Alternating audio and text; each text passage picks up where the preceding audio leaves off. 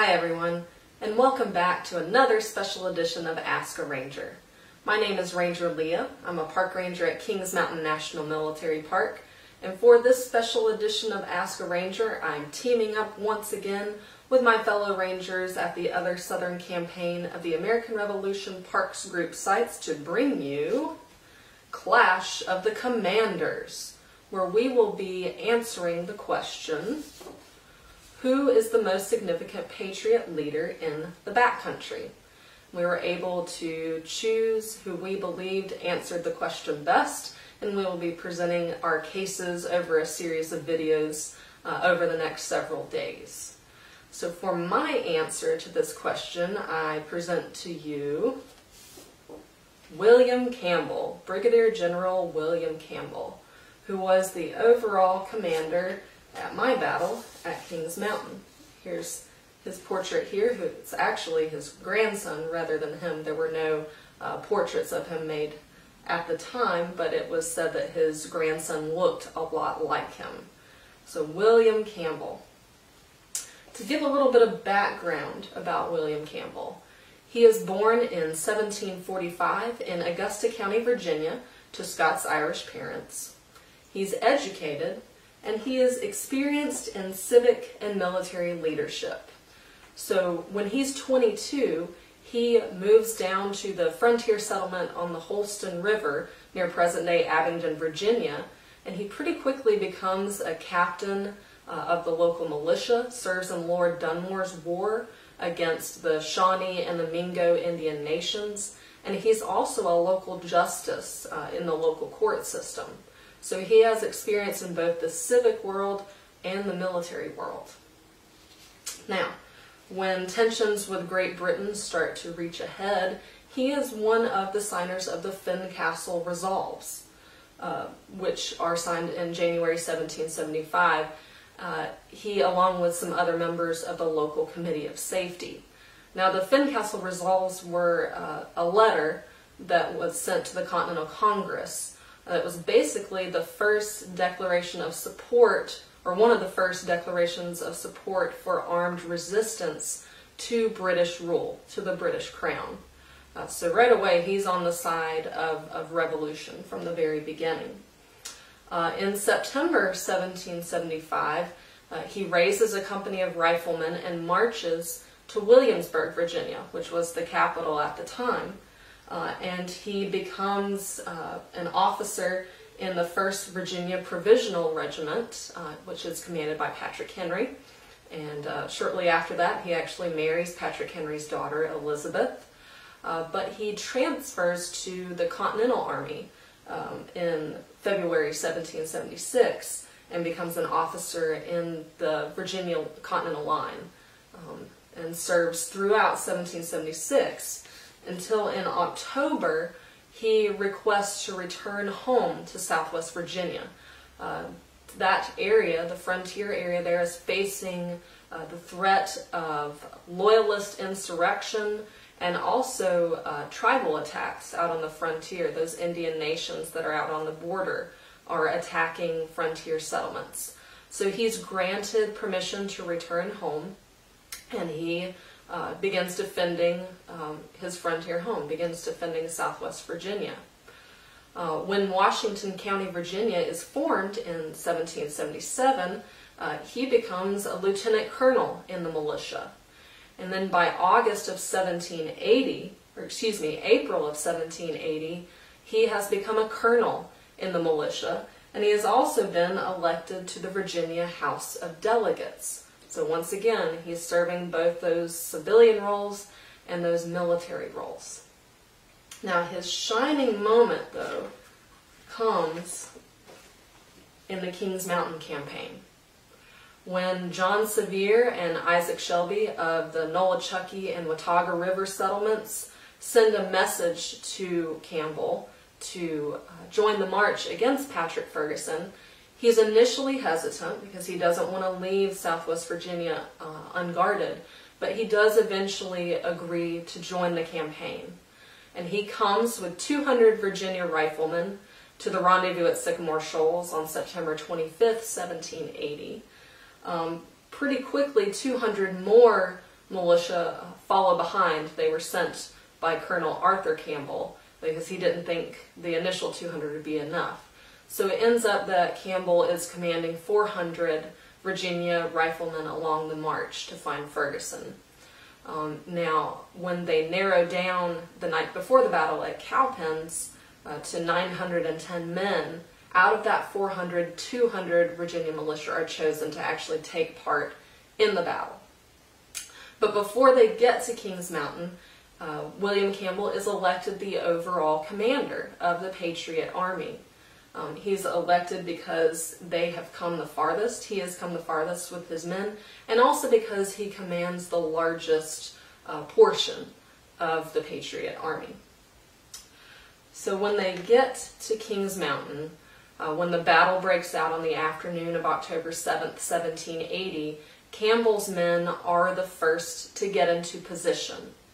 And when they start assaulting the hill, William Campbell throws off his coat and yells at the top of his lungs to his men, "Here they are, my brave boys. Shout like hell and fight like devils." Now, as they begin assaulting the hill and Ferguson and the Loyalists organize, Campbell's men are the first to receive a Loyalist bayonet charge from the provincials that are with Ferguson and probably some Loyalist militia as well. Now, some of his men do try to stand instead of running and breaking and running, but the men that try to stand are run through. Riflemen are very vulnerable to bayonet charges. There's not a lot to defend themselves. Tomahawks or long knives are not as effective against bayonet charges. So most of Campbell's Virginians retreat. They run down the hill, across the ravine and up onto the next hill. But the provincials that are running after them with the bayonet, in order to maintain their position on top of the ridge, they stop and they wheel about and head back up the hill. And when they do that, this is a critical moment, because up until this point, when Patriot militia have been faced with bayonet charges in the Southern campaign, they've run and they've not looked back. But Campbell and some other officers who are mounted, they're about halfway between their men and the Loyalists that are going back up the hill. They're calling out to their men to stop. What Campbell actually is quoted as having said is, "Halt, return, my brave fellows, and you will drive the enemy immediately." And his militia do something the Patriot militia haven't done yet. They stop, they turn around, they reload, and they assault the hill again. Campbell and his personal brand of leadership, his charisma, have managed to convince his men that it is worthwhile to assault the hill again. Once again, one of the first times that Patriot militia have done that in the South. Now they continue assaulting the hill. I do want to insert a nice quote from Lyman Draper, the historian, author of the seminal work on Kings Mountain and its heroes. What he wrote about Campbell in this moment when he gets his men to turn around in the bayonet charge. He says, "Everything depended upon successfully rallying the men when first driven down the mountain." And I've got the full quote here. "Had they have become demoralized as did the troops at Gates' defeat near Camden, as did some of Greene's militia at Guilford, they would have brought disgrace and disaster upon the Whig cause." So it was a pivotal moment in the battle. One of a few, but probably one of the most pivotal moments of the battle. And listen to another quote about Campbell's conduct in the battle. It shows once again what kind of leader he is. "Wherever he was, dashing here and there along the line, was himself a host. His clarion voice rang out above the clash of resounding arms and the peals of successive riflery, encouraging his heroic mountaineers to victory." So it's that personal brand of leadership. He is leading from the front. What one of the Patriot participants wrote about their commanders, about their officers, was that they were leaders rather than commanders. So they're showing they are embodying what they want their men to do, what they want their men to be. So another moment in the battle, very hotly contested moment. Once the Overmount men, Campbell's men, gain the crest, they're in a firefight with Loyalists up on top of the hill, only 30 or 40 yards away from the Loyalists. Hotly contested action up near where our Centennial Monument is now. And in the thick of that, he's out in front of his men, and he yells once again some encouraging words. "Boys, remember your liberty. Come on, my brave fellows. Another gun will do it." Campbell rides his horse until it's exhausted, and when the horse is too exhausted to push anymore, he dismounts, and he's leading on foot from the front. His coat is off, his shirt collar is open. Now, at the close of the battle, when the Loyalists are trying to surrender, he shows his leadership again, at this point by trying to allow the Loyalists to surrender to get the Patriots to stop firing into their ranks. A lot of the Patriots want revenge for what's been going on in the backcountry, different atrocities committed by Loyalists and British, and so some are keeping firing. So Campbell actually steps in front of his own men. One man in particular, Evans, he says, "Evans, for God's sake, stop firing. It is murder to shoot now, for they have raised the flag." And he's running up and down his line in front of his men saying, "Cease firing, for God's sake, cease firing." So once again, showing his leadership and showing his character. Now another facet of his character is shown in his treatment of the British and the Loyalists, especially in Southwest Virginia, but on the Kings Mountain campaign as well. Campbell is a hard, harsh man. That was what the backcountry demanded.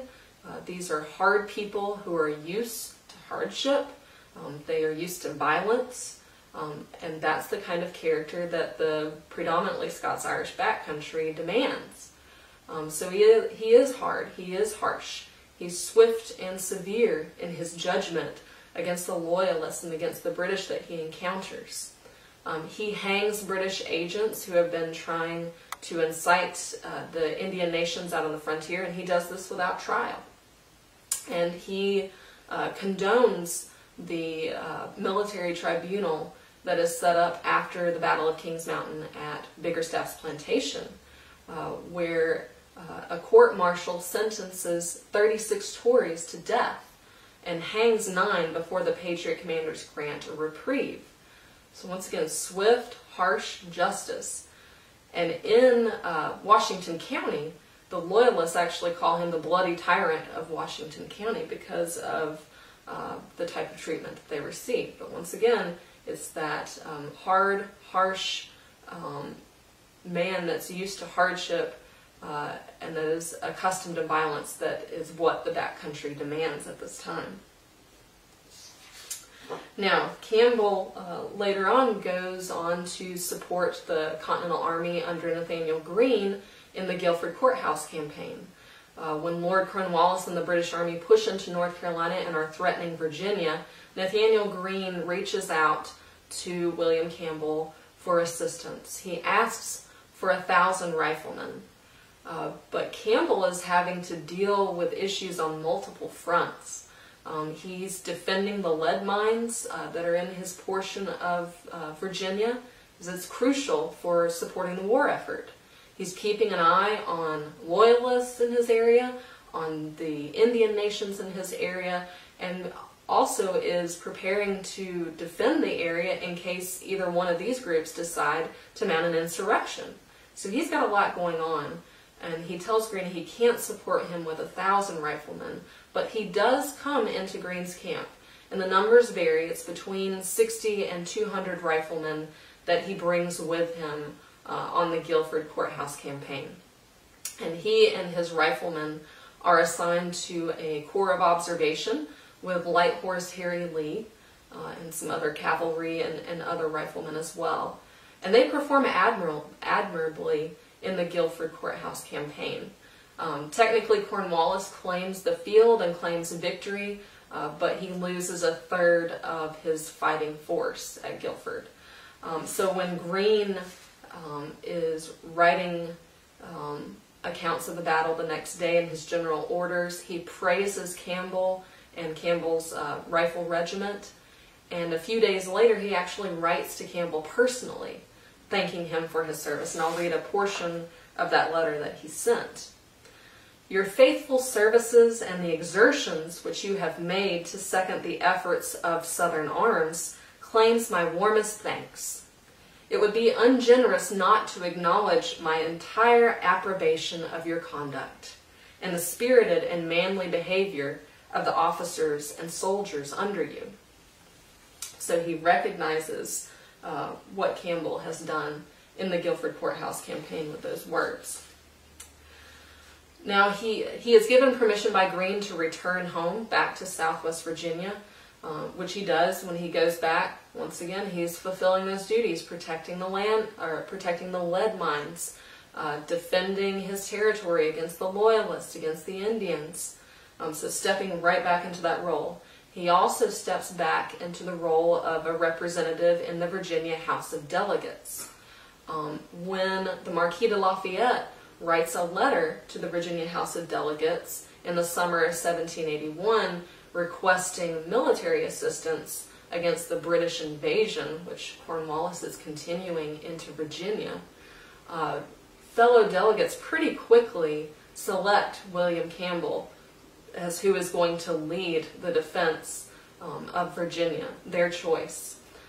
So they elect him as Brigadier General. He receives a promotion to Brigadier General. And this wasn't a hard choice for them. It only took 2 days for them to decide who they were going to send. And it's because of the kind of leader William Campbell was. He has a reputation as a solid leader, a solid military presence. He has that charisma that's needed, and his physical appearance as well is one that demands respect. So he is pretty quickly their choice. And he reinforces Lafayette with a company of 800 riflemen. He's in the very early stages of the Yorktown campaign. But unfortunately, his life and his career as a military leader and civil servant is cut short. He goes out of commission with a complaint of pain in his chest. And just a few days after running a fever and complaining of this pain in his chest, he dies of an apparent heart attack on August 22nd, 1781. So a man who is in his late 30s, early 40s, his life is cut short tragically before the victory at Yorktown. But getting back to the original question, why is he the most significant leader or Patriot leader in the backcountry? He is exactly the kind of leader, the kind of man that the backcountry needs and that it deserves. In this Scots-Irish culture, in what the backcountry is, it needs men like William Campbell who are leaders, who have strong personalities, who have charisma, who lead from the front. That is the kind of leader that the backcountry demands, the kind of leader it deserves, and that is who William Campbell is. The second reason he is the most significant Patriot leader in the backcountry is because of his service on the Kings Mountain campaign specifically. In that heat of battle, when he manages to convince his men to come back after each bayonet charge, something Patriot militia had not been able to do in the southern backcountry. The battle hinged on that. And it's because of his personal style of leadership that his men turn around and come back. And the Over-Mountain men and the Patriot Army is able to gain the crest and gain the victory at Kings Mountain. And lastly, it's Campbell's ability to navigate complexity. When you think about what he was having to do, what roles he was having to fulfill and the duties he's having to perform. He's a civic leader, he's in the Virginia House of Delegates, he's a local justice, but he's also a military leader. He's defending the lead mines against Loyalist or Indian attack. He's defending the frontier against those Indian nations that are out on the border. He's keeping an eye on the Loyalists that are in his community, defending his community. He's filling all of these roles and navigating this complexity, and even being able to support other Patriot leaders in other areas, going on the Kings Mountain campaign, supporting the Continental Army under Nathaniel Greene, and later with the Marquis de Lafayette. That is the kind of leader that is the most significant Patriot leader in the backcountry. Thank you guys for tuning in. I hope that I've convinced you that my leader, William Campbell, is the most significant Patriot leader in the backcountry, but I will leave it to my fellow Rangers to try to convince you otherwise and present their cases. We'll have Ranger William representing the Over-Mountain Victory Trail up next, followed by Ranger Roland in Cowpens National Battlefield, and then Ranger Adrian down at 96 National Historic Site will close us out. Thanks for tuning in. Please leave any questions or comments in the comments section below, and we will see you again soon.